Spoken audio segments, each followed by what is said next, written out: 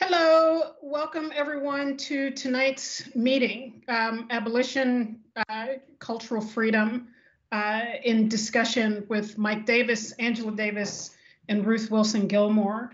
My name is Keeanga-Yamahtta Taylor. I'm a professor of African American Studies at Princeton University, and I'm going to help facilitate tonight's discussion, which comes at a critical time. It seems like all times are critical times, but I think now more than ever, after the events of the summer of 2020, which showed the possibility of rebuilding social and political movements to demand and fight for the changes that we want in this society, to the stagnation of those movements and the resurgence of the right exemplified by the events on January 6th in the aftermath of the presidency of Donald Trump. It always feels like we are at a crossroads of sorts, but I think that the perilous condition that we find the planet in, with millions of acres on fire in the West, with nearly 1 million dead in this country alone from the coronavirus, with millions on the precipice of eviction, the crisis in capitalism, the crisis in market economies, and the failure of the political class and the economic elite in this country to offer any rational alternative continues to open up the space for those of us who think a different kind of world is possible. And so I literally cannot think of three more important people to have this conversation with. I'm going to very briefly introduce them because really, in some ways they need no introduction at all. And we're going to jump into this conversation over the next hour. So thank you for joining us. We're going to have time for some questions, but I encourage you to absorb, as I am, the conversation that we're going to engage in tonight. So we have Mike Davis, Angela Davis, and Ruth Wilson Gilmore to talk about what kind of world are we living in, and what kind of world can we hope to build in the struggles that surround us. So the first question I want to ask you guys, we were talking some about this before the meeting. How do you know each other? When did you meet? How did you guys come into touch with each other? Well, actually, Ruthie and I were separated at birth.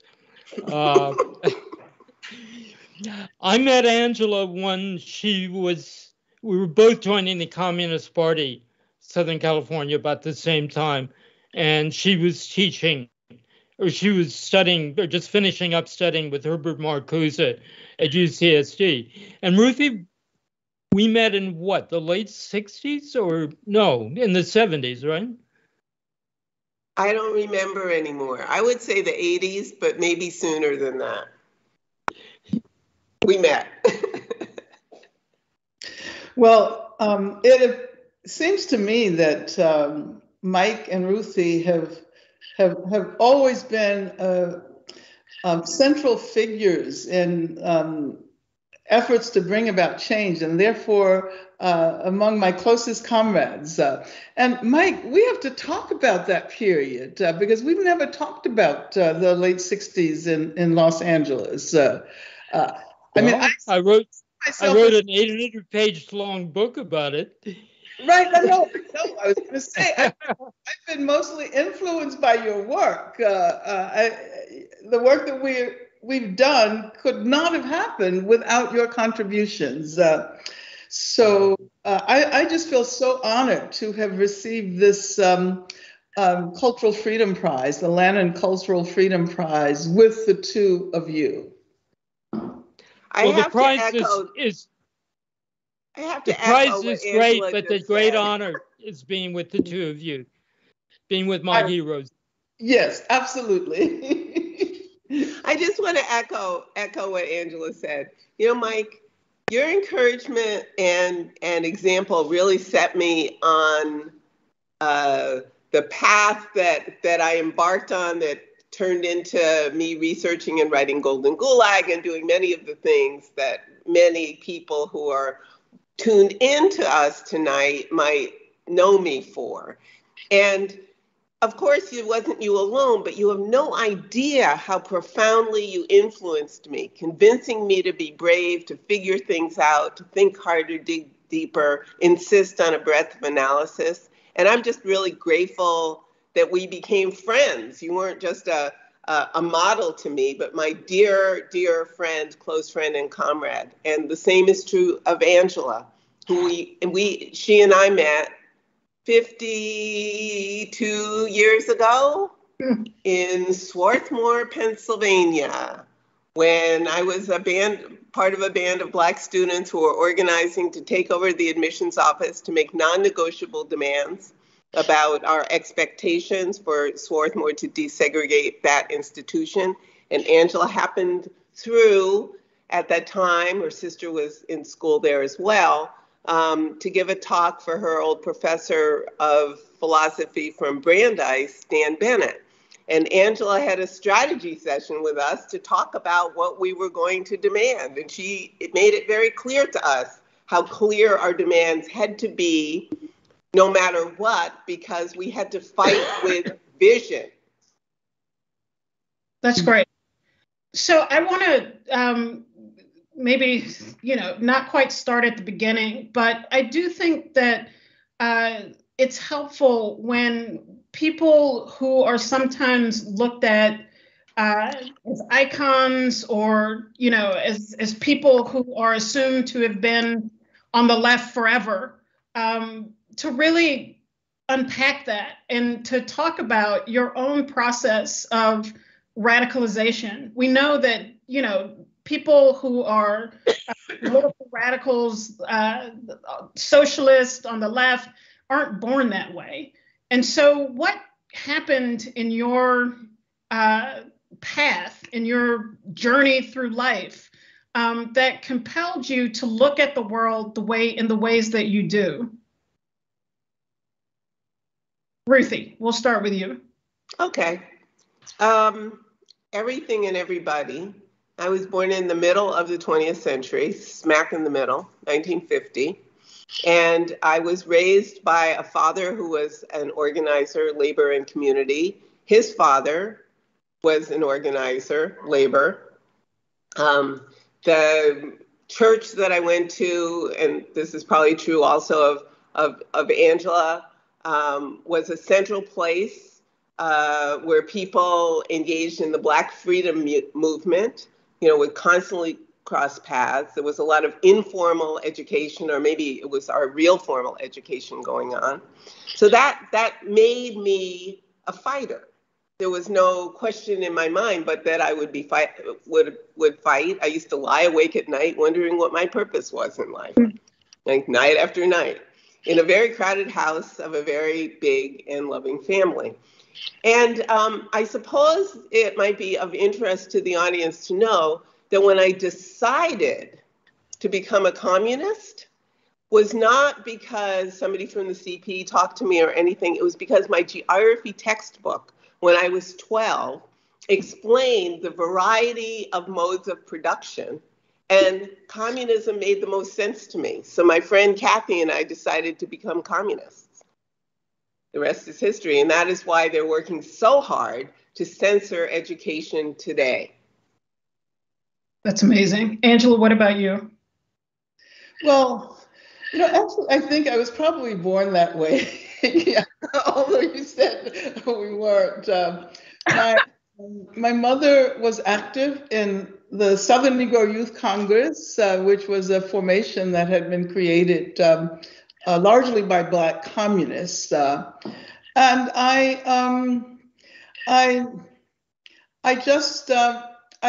I remember that our lives were imbued with this need for change. I think when I came out of the womb, it was demanding change. In our neighborhood, there were Ku Klux Klan bombings. I mean, I could, talk about, what it meant to grow up under conditions of absolute segregation. Birmingham was the most segregated city in the country. Later I remembered that my mother always used to tell us that things were not supposed to be that way. Mm. So, even though I went on to study critical theory, now I realize that my mother had this profound impact on us, asking us to imagine a different world. So it meant that we had to both inhabit that world of white supremacy, but at the same time inhabit another world of our imagination. And not only of our imagination, because it was a world to be brought about through struggle. And then later, when I went to high school in New York, I read the Communist Manifesto, and it opened my eyes. And there was another friend of mine in my high school class, and we decided to start calling ourselves communists then, after we read the Communist Manifesto. I joined the Communist Party's youth organization when I think I was about 15 or 16, Advance in New York. And what's interesting is that I also connect that, you might say, prise de conscience about communism with jazz. Because at the same time we were listening to John Coltrane, we were listening to Eddie Palmieri and salsa in New York. The Cuban Revolution also happened around that time. So it's a long story. It's a very long story. It's a great story. Mike, what about you? Well, in the fall of 1964, I got expelled from Reed College after a few weeks. And I wasn't allowed to move back home by my parents. So I put on my watches and jumped a Greyhound bus and went to New York City to work for SGS. I think I was probably the best collator SGS ever had. I was also great at mimeographing. What's a mimeograph? Maybe the Smithsonian has one. But in any event, we'd sit around in the evenings, and all these remarkable kids would talk about their grandmother who hid Lenin, or their grandfather who, had beat off the Black Hundreds and would been in the International Brigade, and come around to me. And so, what did your family do in the revolution? And I would go, because the only noteworthy thing I could think of that anybody in my family had ever done was my grandfather, Jack Ryan, a veteran of the Spanish-American War, had installed the first electric chair at the Ohio State Penitentiary. You can imagine how this went over amongst my friends. About 8 years ago, my older sister was dying, 16 years older, and I went up, took a sabbatical, went up to Seattle by her bedside. And normally she never talked about family past at all, because my parents had broken up and remarried. There'd been a lot of stuff happen. My mother had extremely bad experience during the Depression, never got over it. They hitchhiked out to California. But anyway, I asked my sister, I said, well, why didn't my dad ever try and go to college? And she said, oh, he did. He went to Ohio State, but they threw him out after he went to that communist convention in Chicago. So at last, I don't know if that makes me a red diaper baby or a pink diaper baby or what. But I have to say, growing up in a family where my father's two best friends were blacklisted communist butchers, where my cousins were African American and Chinese, but the moment of when I saw the light, I was 16 years old. I was drinking heavily. I had to quit school because my father was sick and go to work for a semester. My best friend was trying to get me to join the Navy with him. I was really very screwed up. And my cousins invited me, this is 1963, the Congress of Racial Equality demonstration downtown. And that literally was my burning bush. I suddenly eclipsed everything else. I knew what I wanted to do in life. I wanted to be a rank and file fighter in the struggle for liberation and equality. I can't tell you how beautiful the civil rights movement was, how it moved everyone's hearts, and how brave people were. Ordinary people, so courageous. And of course, Birmingham, who was braver than the freedom movement in the most, violent racist city in the United States. Thank you. One thing I wanted to ask you guys that is just occurring to me now is one of the through lines in your work, and I think also in your political experiences, is California. And I'm wondering if maybe you guys could say something about how California figures into your political formation, trajectory, your ideas. Why is it so important? Mike, as you just said, you've just written an 800-page book about Southern California. Ruthie, of course, has wrote the Golden Gulag about prisons, the buildup of prisons in California, and then Angela has had California as a home base, returned from Europe abroad to Southern California, was of course acquitted in Northern California, and then has been there since. So I'm wondering if you guys could just say something about why California looms so largely in your work and political lives.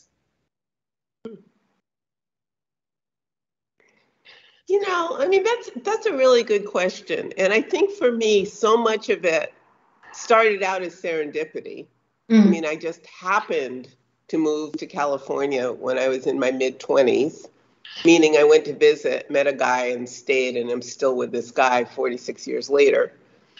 And then the second thing is that, this is what I thought about Los Angeles before I even knew Mike and knew his reading, and before I had spent, really systematic time thinking and, as it were, studying the place.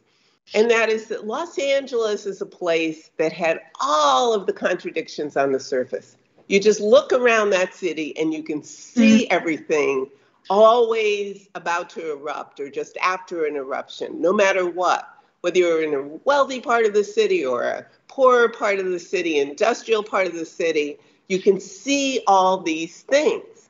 And it was very hard for me not to try to make sense of what I saw through, what I learned through my, political struggles on the East Coast, which is where I grew up, and thinking through the kinds of lessons I got, again, to invoke my dad, Cortland Seymour Wilson, who was a labor organizer, a community organizer, and somebody who, although never a member of the Communist Party, definitely modeled for me the kind of being in the world in which you would say to somebody, hello, I'm from the Communist Party and I'm here to help you solve your problems. Like not a matter of I know the answer, but I'm here to help solve problems. So seeing the problems, seeing the contradictions, and trying to work them out in a city that concentrates so much of the world in its expanse. So I think those are some of the reasons why California for me. Well, I'll let Mike speak last because he's the expert on California. But when I was very young, a good portion of my family moved to California. My father's sisters and two of my father's sisters and his brother moved to California because California was supposed to be the land of opportunity. It was a place where you did not have to worry about paying for education. And as a child, I spent a good deal of time in California. We drove across country, and California for me always symbolized possibility. Regardless of the fact that there are, all of these enormous difficulties. But I'll just tell you a story that I don't often tell. One of my father's sisters became very wealthy in Southern California. It's a strange story. She was in real estate in Birmingham. She actually kind of was a slumlord in Birmingham, moved to California, bought property, and serendipitously ended up making lots and lots of money so that she bought these mansions in Laurel Canyon in the Hollywood Hills. It's a very bizarre story. She once kicked me out of her house when she learned that I had joined the Communist Party. But of course later, because Herbert Marcuse, with whom I had studied at Brandeis University, he was forced to retire there. They passed some kind of regulation forcing professors to retire after the age of 65, and he went to the University of California, San Diego. And so that is why I ended up in California in 1967, after I had studied for a couple of years in Frankfurt.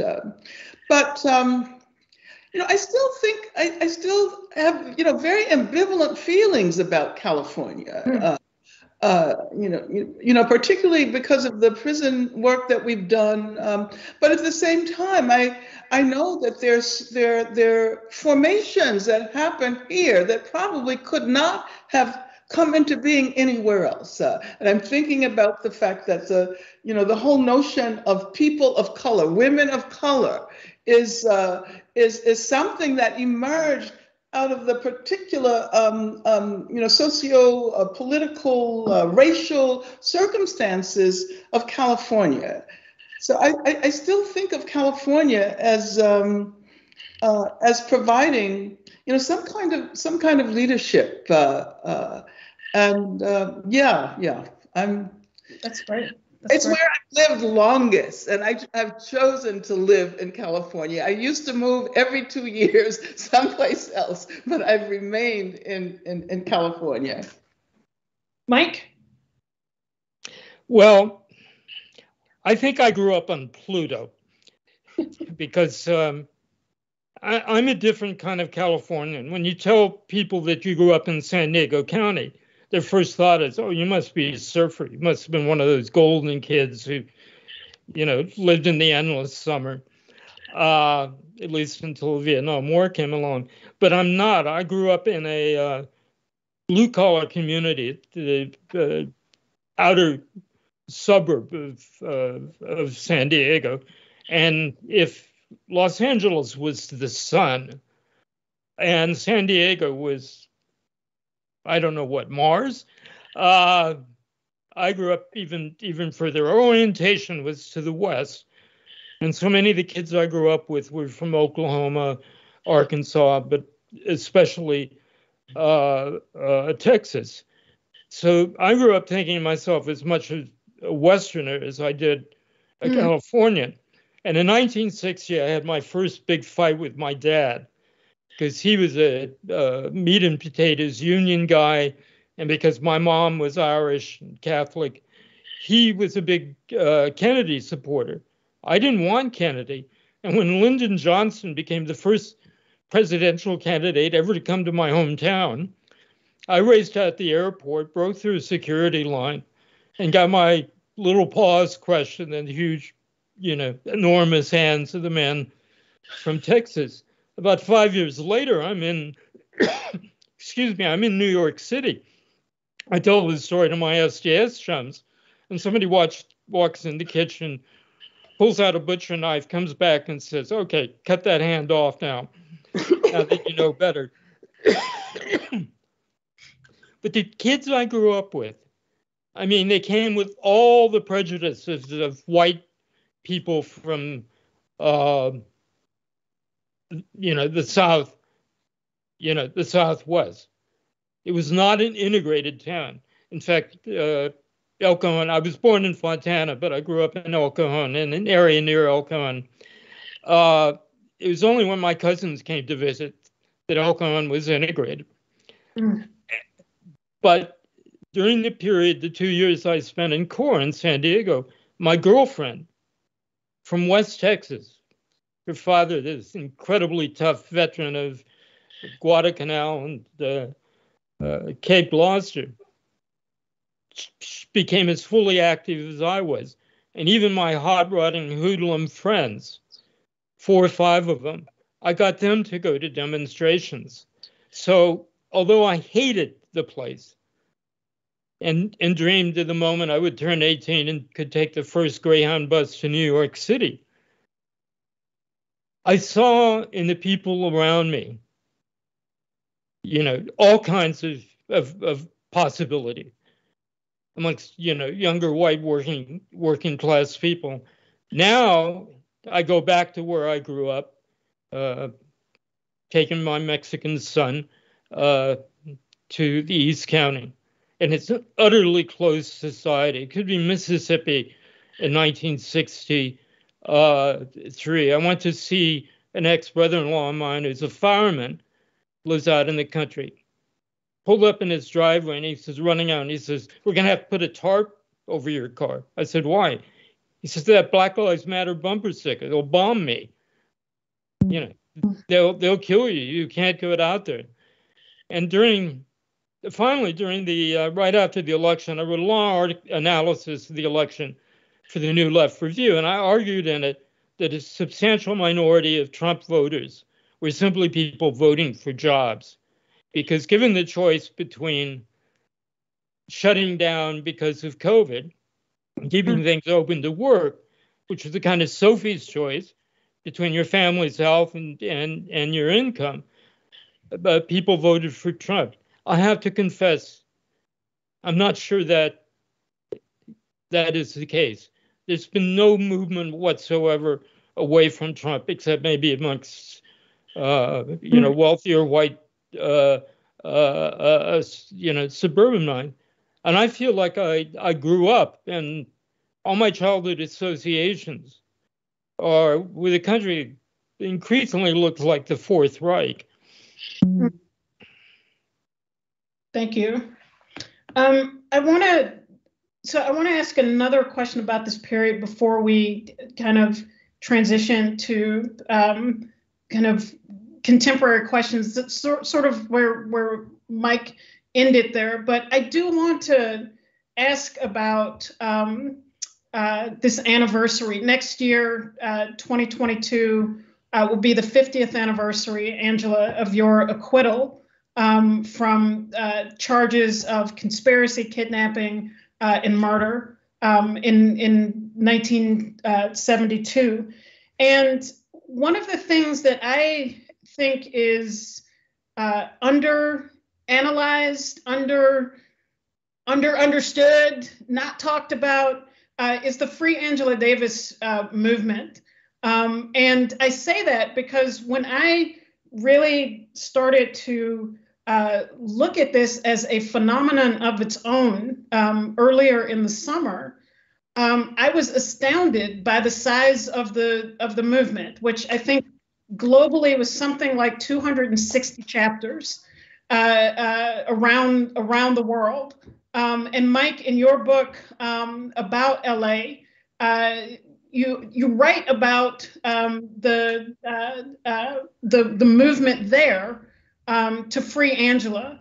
And so my question is about, from your own recollections of being politically active during that period, And then Angela, of course, you were the kind of focal point of this campaign. If you could talk about its significance as something that the left can learn from, as something that we should be studying and talking about, as one of the kinds of social movements that emerge from this period of the late 60s and early 1970s. I'll start with you, Mike, actually. Well, first of all, let me underline that I'm merely the co-author with John Wiener of Set the Night on Fire LA in the 60s. In 1974, I went to Belfast, Northern Ireland, kind of in the middle of troubles, and continued to go back and forth until I finally married somebody from Belfast, and I have 2 Irish kids. And it must have been about the 3rd night I was in the city, and a friend took me down to a pub, and there were a couple of young lads down there. They were obviously the kind of kids who would go out night after night, and then the next morning you would read 2 IRA terrorists killed by the British Army or sent away for the rest of their lives. And these kids, I was told, they were the real thing. First question they asked me was, what about Angela Davis? What about the Black Panther Party? And Angela, I don't know if you know it, but at that time, there's a big mural of you put up on the Falls Road, because the Catholic working people in Belfast lived in what they'd called forever ghettos.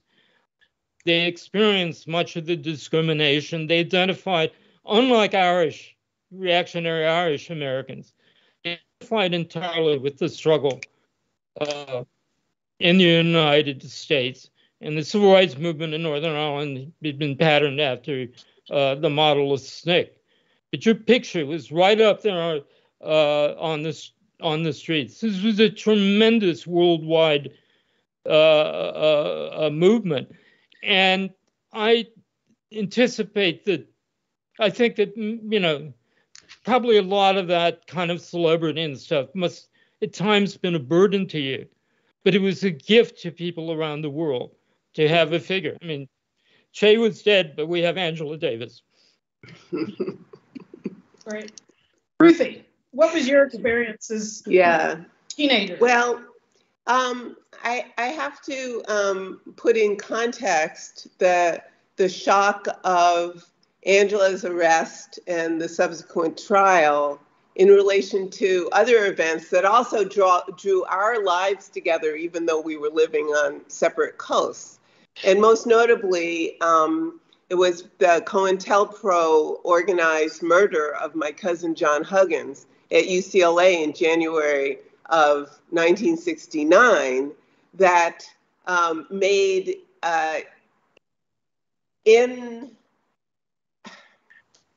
absolutely brutally present once and for all that the kinds of international solidarity that people like my cousin and the members of the Black Panther Party, people like Angela and Mike and people in the Communist Party, people like Cabral and all of those people fighting for the liberation of Guinea-Bissau and Cabo Verde, people like those fighting for the liberation of Vietnam, all of those struggles were one thing.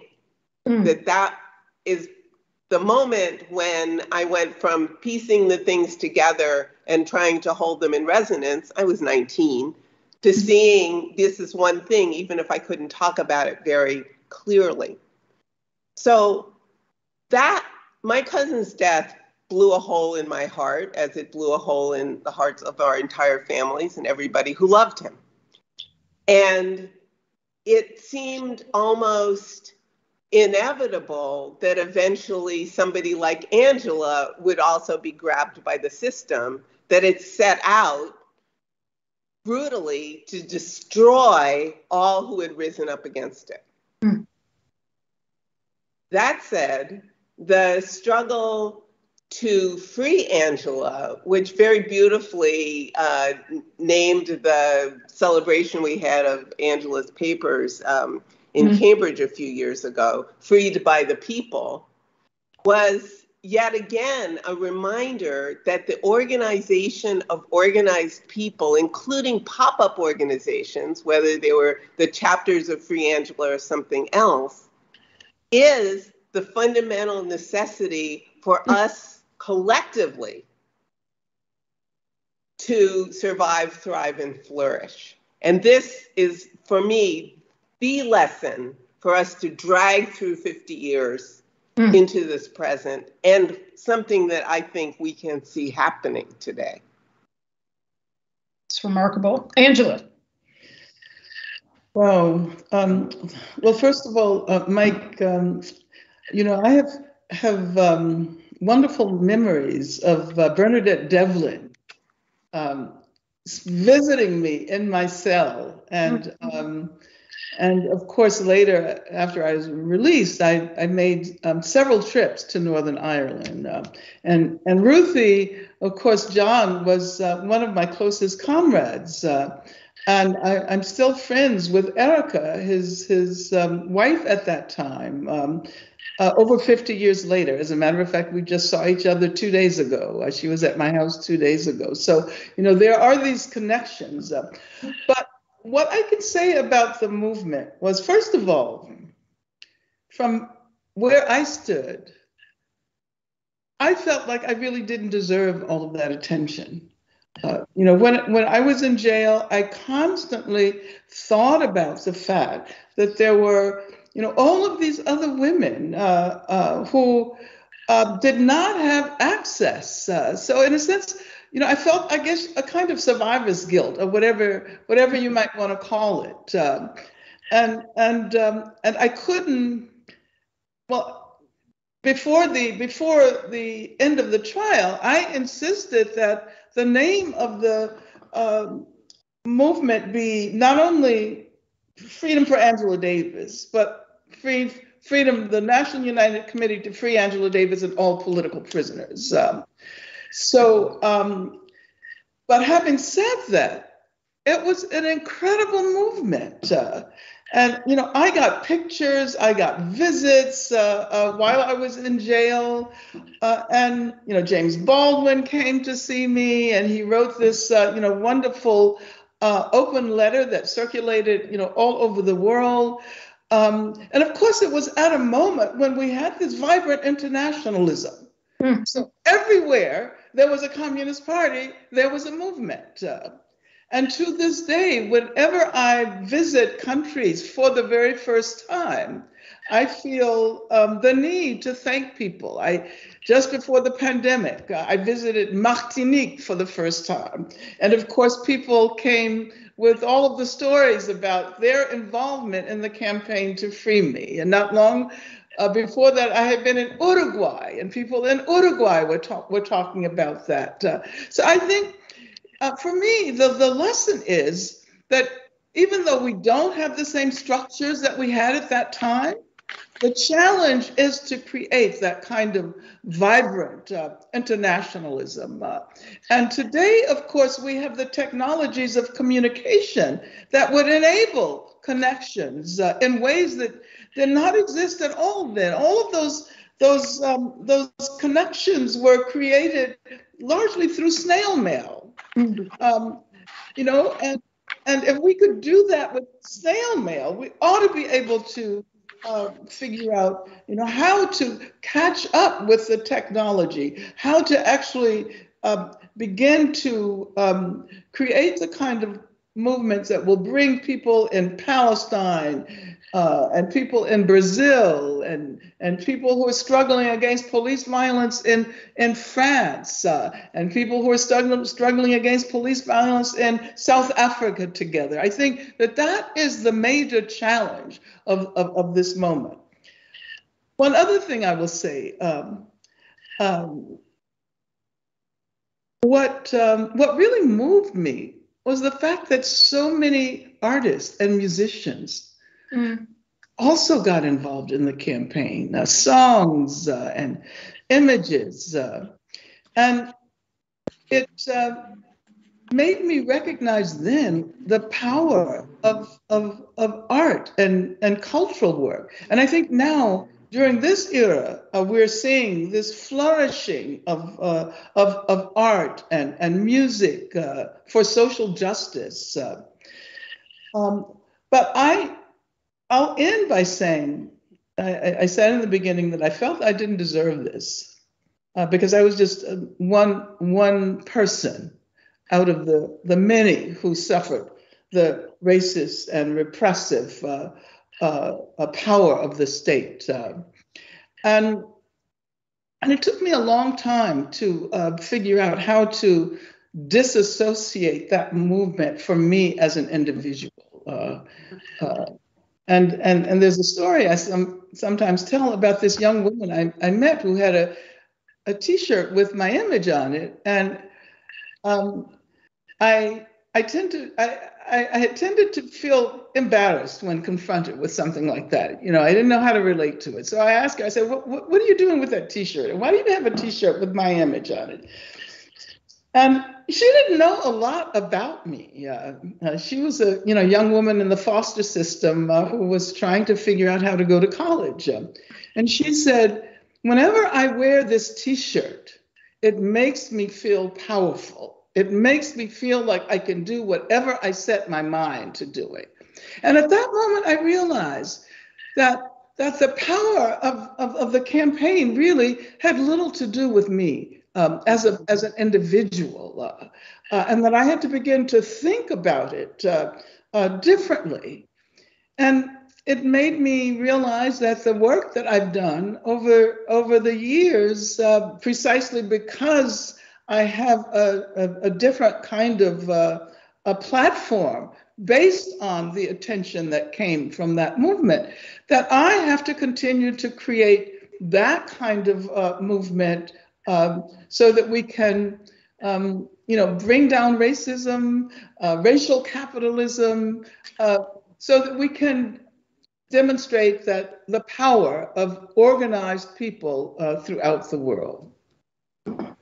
Well, one thing I think, just, reading about this secondarily, is that it did seem to introduce to a much broader audience the problems of prisons, of policing, of the role of the state in creating those conditions of vulnerability for Black people, and then using the police as a way to draw people into the system. And so it does coincide with a kind of what some have termed the turn to punishment. And so I am wondering, for each of you, the role of prisons have been crucial to your political influence, certainly to your political activism and work. Mike, you were one of the first people to use the term prison industrial complex. Angela, you helped to popularize that term, and also the politics of abolition. And then Ruthie, you have been such a formative presence in what is now becoming a much broader audience for the politics of prison abolition. And so I'm wondering if you all could say something about the ways that prison and the criminal punishment or injustice system in this country, why has that become or been a focal point for your political work? I'll start with you, Ruthie. Okay, well, thank you. Thank you for that question. And I could sit and listen to Mike and Angela talk all evening and stay quiet, but I would like to share a couple of things. The first is that in the late 80s, early 90s, when the entire planet was going through such huge fracturing and sea change with the collapse, slow but steady collapse of the Soviet Union, the disappearance of Second World for all of the problems it might have had, meant that the last bulwark for freedom movement in the overdeveloped capitalist world was about to disappear. And also the bulwark that to some degree helped to protect the capacity for self-determination in the decolonizing world. All of that was going on. And we were organizing whatever issue had come up. Again, at this point, I was living in Southern California. And it seemed to me and to some of us in the late 80s and early 90s, no matter what we talked to people about, this thing about prison would come up, or thing about a court case, or thing about, it just kept coming up. So we might have been talking about access to education, prison came up. We might be talking about the ability to go pay your electric bill in a convenient way so your lights don't get turned off. Prison came up. Environmental justice, prison came up, no matter what. And so it became clear that whatever it is we were going to do, that doing had to in some way involve this constantly expanding, brutal threat to people's everyday lives. And given that in this period from the 70s into the early 90s, what existed of the weak welfare state was being very deliberately dismantled and made unavailable, whether for people's security, health, education, and so forth. We saw rising in the interstices of those gaps, prison after prison after prison, police after police after police. And so to summarize where I got to, mass incarceration, not a term we used 30 some odd years ago, is class war. It is that. Capitalism requires inequality and racism enshrines it. So that brings those two things together. And then the third piece that fit in, because so many of the people who were doing the justice work, like Mother's Rock, who Mike introduced us to in the early 90s, were women and their children, that if, as Wages for Housework taught me, if women do 2/3 of the world's work for 5% of the income and 1% of the assets, then what we're struggling through and trying to struggle through criminalization is racism and sexism on a global scale. So it's kind of, we're back to internationalism, but dealing with the individualization of disorder, as my friend Alan Feldman put it, that materializes as arrest, trial, conviction, punishment. Thank you. Angela. Well, how can I make this story succinct? I became involved in campaigns to free political prisoners early on in my political trajectory. And as a matter of fact, I ended up going to jail myself as a result of involvement in the campaign to free George Jackson and the Soledad brothers. So I have to admit that during that period, I wasn't thinking very deeply about the prison as a repressive state apparatus and its links to racial capitalism. And I have to point out that it was people in prison who turned my attention to this larger question. After I got out of jail, I was really interested in the situation of women in prison, because I had not, in all of the work that I had done around political prisoners and prisons, we had not really focused at all on women as subjects there. But first, I wanted to point out that it was because of people like George Jackson and Ruchell Magee that I began to think more deeply about the part played by state violence. Ruchell Magee was the first person I heard referring to himself and other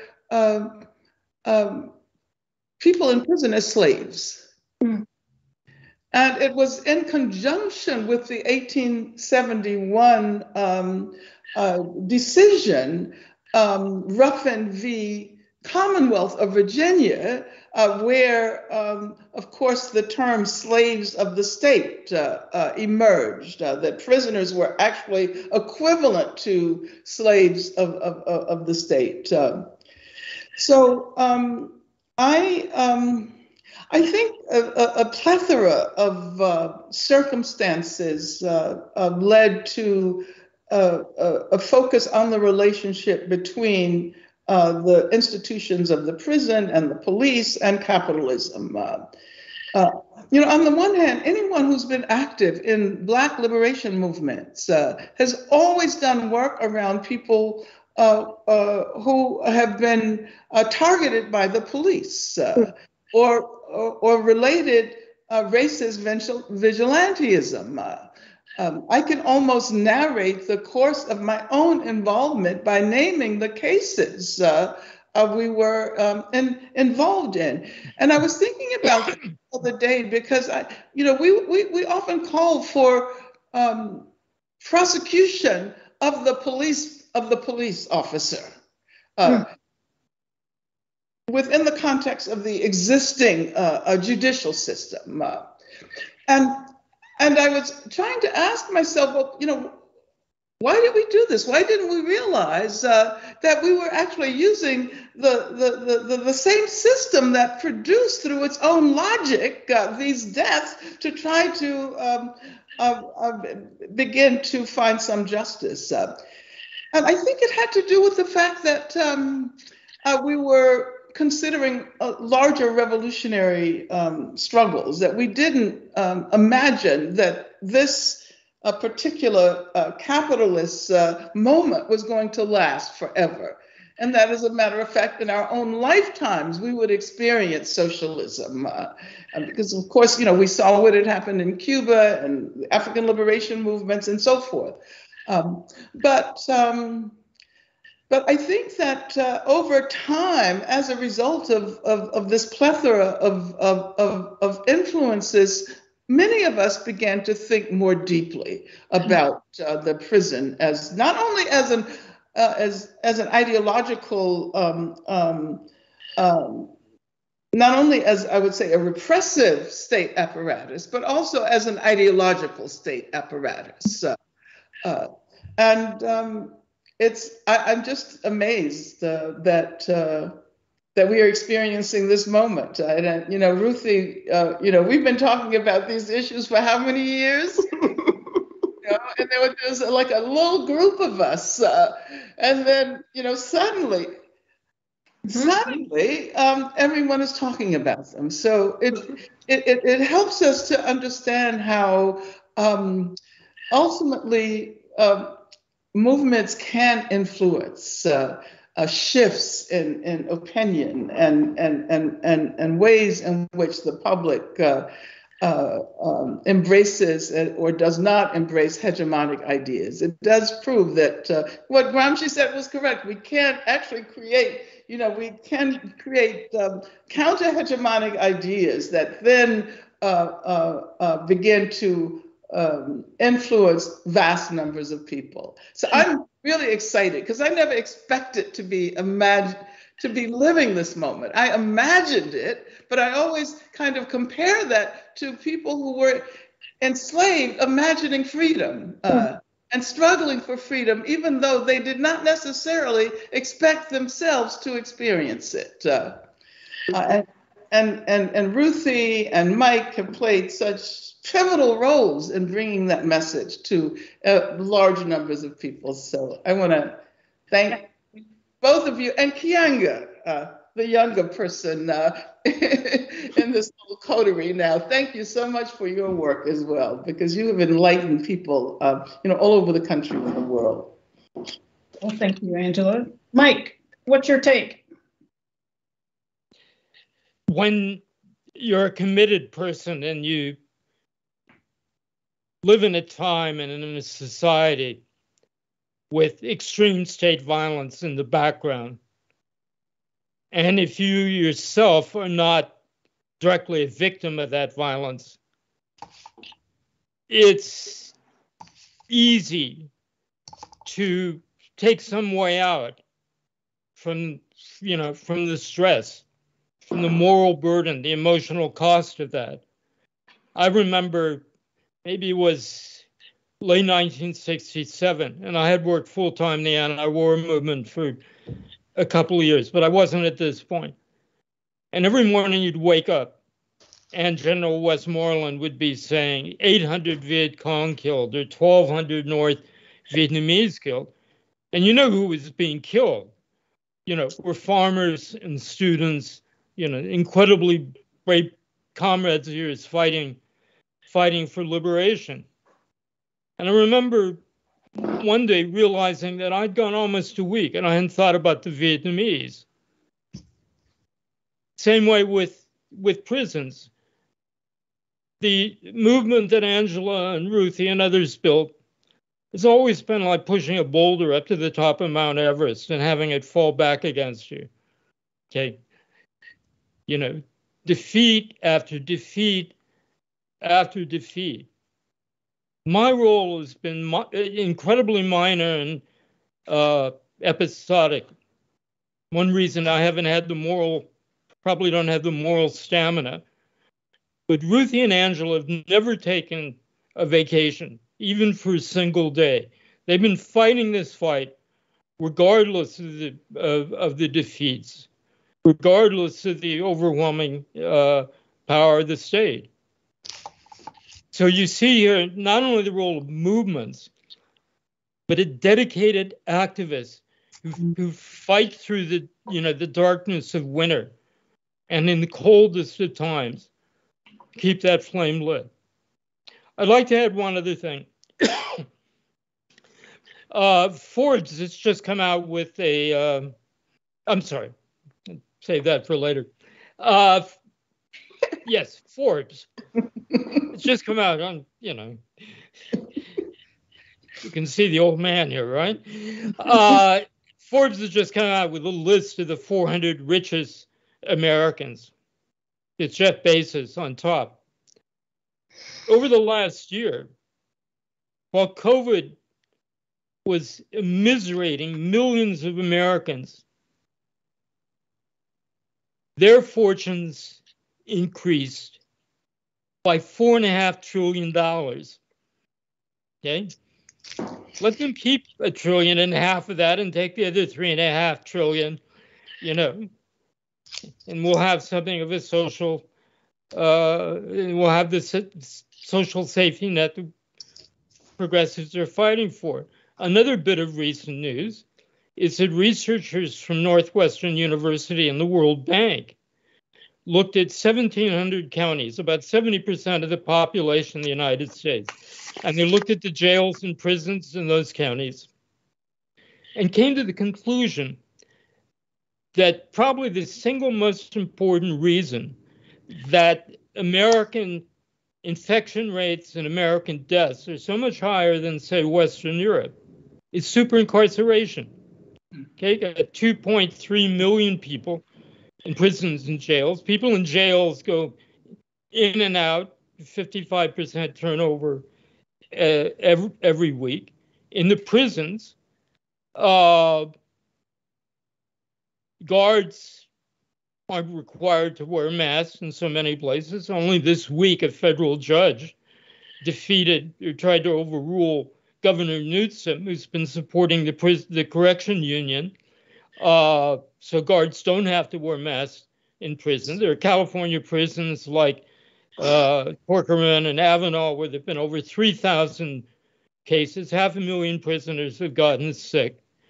And in large, they've been totally ignored. It's like an implicit death sentence that Democrats as well as Republicans have done. And of course, it turns prisons. I mean, nursing homes were the same thing. They were incredible incubators of COVID. But at least now they have priority. People in nursing homes have priority for shots and so on. This is not at all the case with prisoners. Goddamn, Alabama is using its COVID relief money to build new prisons with, in which more people will die. The overcrowding, the lack of medical care, the brutality. And this is a case where it isn't just contained in the prison, but tens of thousands of people have died needlessly because the infection pandemic has been allowed to run wild in jails and in prisons.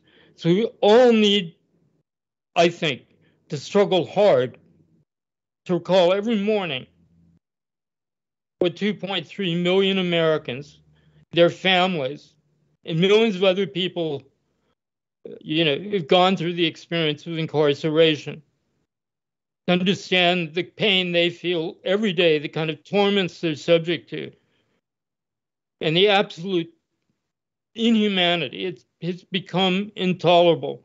And thank God there's a couple of people who've been the winter soldiers of this movement and kept it in front of the rest of us to act about. Thank you, Mike. So we're about at time, but I want to ask this last question. I know there are a few specific questions that came from the audience, but I'm going to close out on a question that I think is important, and that is this year marks the 20th anniversary of the first World Social Forum in Porto Alegre, Brazil, in 2001. And Angela, you spoke some about this earlier when talking about the significance of the Free Angela Davis movement, which is about the power of internationalism.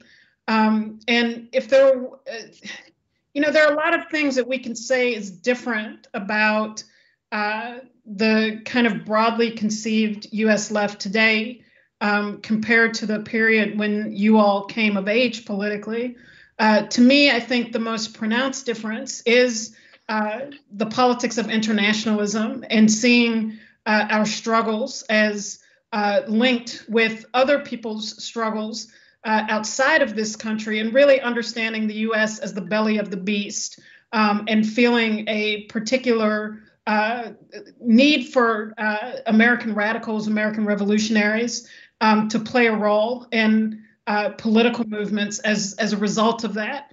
And so I'm wondering if you all could just speak to this kind of new generation of activists who are and organizers who are coming of age, people who are looking to ideas and politics and traditions to mold themselves. And, I think that is part of the reason why, abolition politics have become so popular. Books about racism and what it is and what do we do about it have become so popular, is that people are searching for politics, frameworks, ideas for how to respond to the multitude of crises that we face. And I think one of those that politics that needs to be driven through is the importance of internationalism. And so we've seen internationalism from the right? The way that Donald Trump kind of an American expression of the budding fascist international movement, and the way that some of that coalesced around him.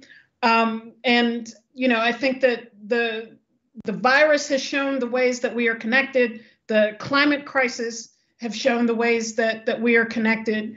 But we're talking about something more than just sharing a planet and being connected, but about a political commitment to the struggles of other people, and seeing our struggles as entwined. And so I'm wondering if each of you could just speak to the importance of internationalism in the building of a left movement in this country. Ruthie. Okay. Boy, I could talk about this all night. Absolutely vital. And I'd like to maybe shift where you just left the question to a slightly different register. And that is, rather than think, although it's important to think about activists seeing their struggle in somebody else's struggle, I'd like to emphasize the fact that so many people are struggling across international borders, are struggling through time space in a variety of ways today, which is to say that I think actually internationalism is alive, although it might not be called by that name. And lifting that up as we have managed collectively to make abolition into some kind of common sense is a good thing to do. And I'll give you some examples. One, as we know, many of the people who work in healthcare and do care work in general on the Earth's surface are often long-distance migrants. So in the United States, for example, we know that a vast number of people who work as nurses who have been on the front line of the COVID struggle for many, many years are themselves or their children of long-distance migrants, whether from the Philippines or from Sierra Leone or somewhere else.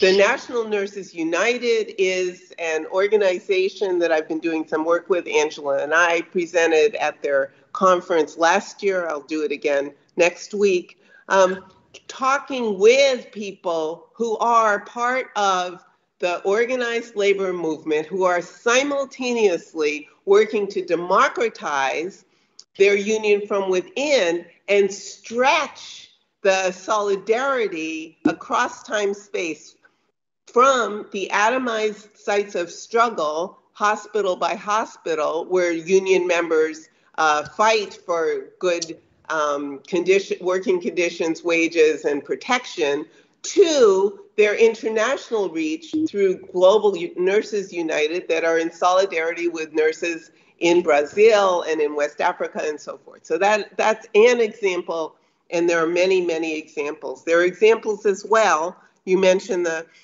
World Social Forum of people who have been working very, very hard over many years to hold to account the various members of the investor classes, whether it's TIAA-CREF, the retirement account that most of us are somewhat dependent on, or Harvard University, or just big financial institutions that have been participating in land grabs throughout the world and displacing vulnerable people who work in agriculture from growing food that they and communities and people around the world need, and converting land use to monocropping, often for example, ethanol. So, greening is not objectively always a good thing. So Maria Luisa Mendonça, who was one of the founders of the World Social Forum, is today a leader in the movement on a global scale to end land grabbing. So that's another example of internationalism. And I want to say one more thing, because all of these struggles are part of what abolition is. That abolition, in my view, is not the absence of cops and prisons. It's the presence of everything we need to secure that absence and renew and rehearse the world, rehearse the world to make it. So the nurses do it. Vijay Prashad and the Tricontinental Institute builds bridges between and among, for example, communist parties that might have had nothing to do with each other 40 years ago are now struggling together rather than against each other doctrinally in order to secure the capacity for people to engage in their own production, reproduction, and social reproduction. And one last thing I want to say is that while these latest electronic capacities to communicate that's making this amazing conversation possible today are essential, there are also all kinds of more old-fashioned, lower cost, lower intensity forms of communication that my dear friend Elizabeth Robinson, the widow of the late great Cedric Robinson, has worked on again for many, many years all over the world, and that is community radio that enables people to be in contact with each other, low cost, low intensity, low energy, but the possibilities for building solidarity and building movement are really great. So those are just some examples of internationalism today that we can work from and with. Thank you so much, Ruthie. Mike? I think that the progressive movement is responsible in many ways for abdicating international issues to the established wing of the Democratic Party.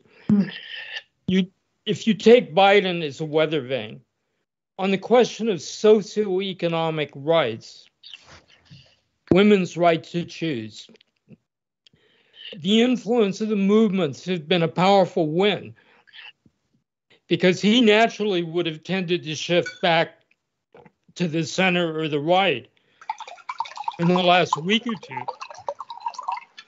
under the kind of pressure he finds from not just Manchin and Sinema or whatever her name is, but from the New York Times, from all the established democratic institutions to,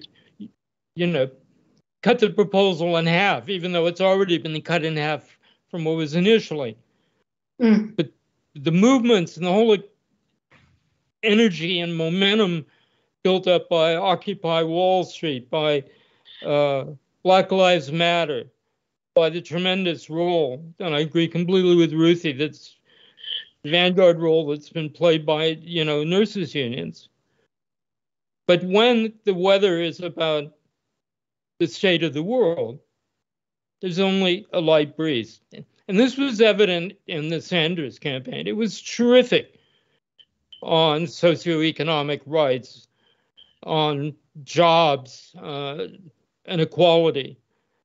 And although Bernie speaks out, bravely at times about Cuba and about Israel, the movement as a whole has not made those demands. So now we're in a situation where Biden is basically implementing crucial parts of the Trump agenda as foreign policy and military policy.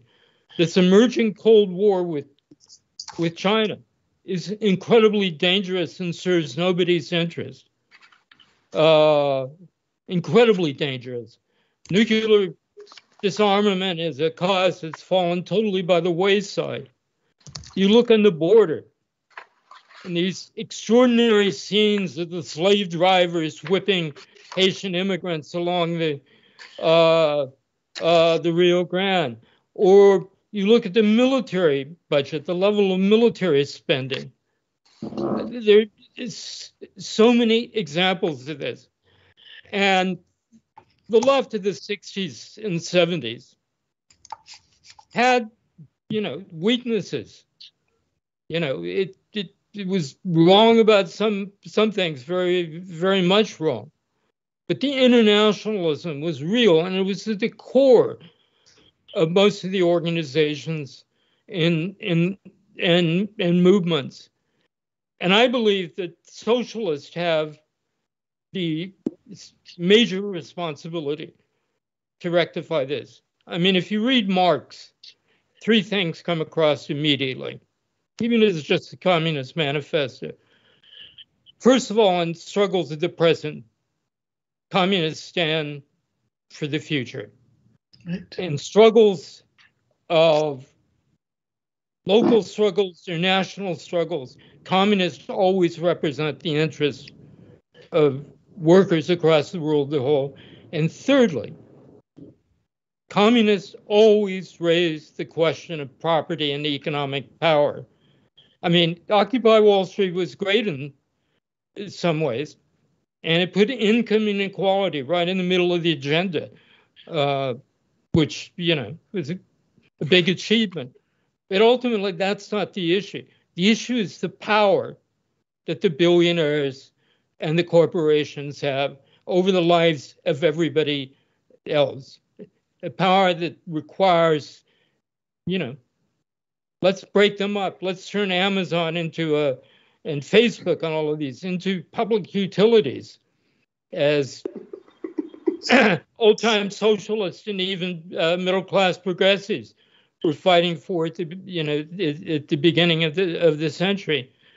But we will discover, to our great cost, that putting only domestic issues first, even though those issues are never fully domestic, given that such a large part of this country's lives are so intimately tied to their families abroad, and that so many of them, keep those families going with their remittances from this country. I mean, there are millions of Americans who live in two places at once. I mean, I live in Pico Union in LA.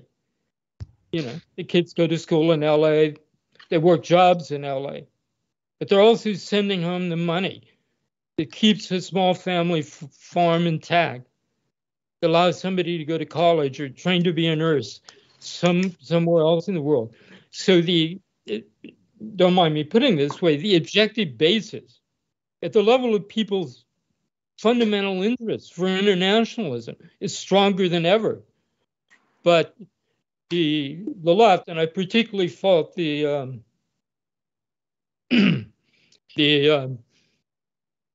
part of the left that can be day-to-day activists because of their trust funds, or will eventually in a year or two use their Ivy League degrees to go back into something more lucrative. This is why it's such a wonderful thing to see the leading progressive women in Congress.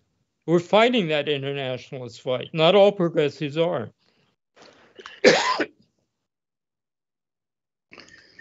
Thank you, Mike. Angela. Okay, well, Mike just referred to the progressive women in Congress. So I want to, talk about the fact that one of the distinguishing characteristics of this era is the rise of women all over the world, and the emergence of a kind of feminism that addresses racism and capitalism, anti-capitalist, anti-racist feminism. And we're beginning to recognize that women who have almost always done the real work for movements should be acknowledged as leaders. If one looks at the Black Lives Matter movement, of course, it was women who created that movement. I was just thinking that we rarely refer to the fact that the Organizing Committee for Critical Resistance, and Mike and Ruthie and I were talking about that conference that took place in 1998, where we were all present. The Organizing Committee consisted of 28 people, and some 25 of them were either women or non-binary. And so it means that we have to, think about not only the role of women, but a range of issues linked to feminism and how they are articulated with these questions of state violence, police violence,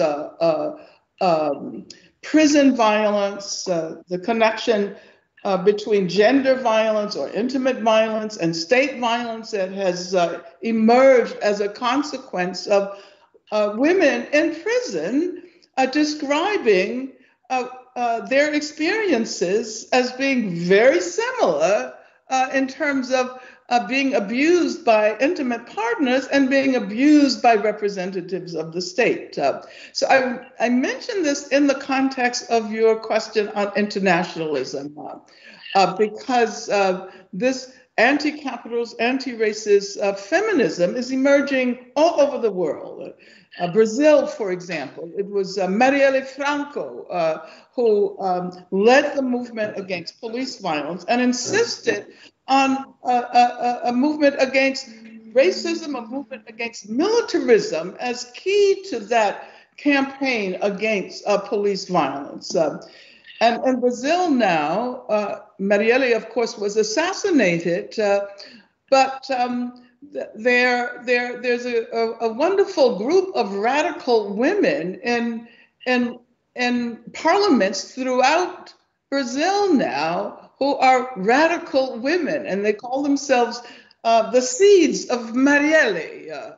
And I mean, I raise this because also, I think that when we speak of internationalism, we should not simply be asking for support and solidarity for the movements that we in the US are developing and organizing.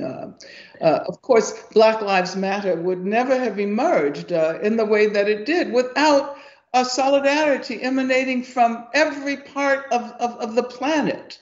And I think one of the challenges today is to create the kind of internationalism, and I love the old term, internationalism. I think we need to hold on to that in the US, recognizing how those gestures of internationalism can actually strengthen our movements. And I'm thinking about how in recent years our developments, our relations with Palestine, our work against the occupation of Palestine has really enriched our movements against police violence and against prisons. And we've learned a great deal about carcerality, that it is not simply contained in these sites, that it migrates into communities. And these are important lessons that can be learned only if we cultivate ties with people who are involved in similar struggles all over the globe. And so I really want to emphasize that, because I think this is the key at this moment. If we're going to take advantage of this era and move in a forward direction, it has to be based on the kind of anti-racist, anti-colonialist, anti-capitalist internationalism. Amazing. Mike Davis, Ruth Wilson Gilmore, Angela Davis, thank you so much. I hope the rest of you have enjoyed this as much as I have. That's it. Take care.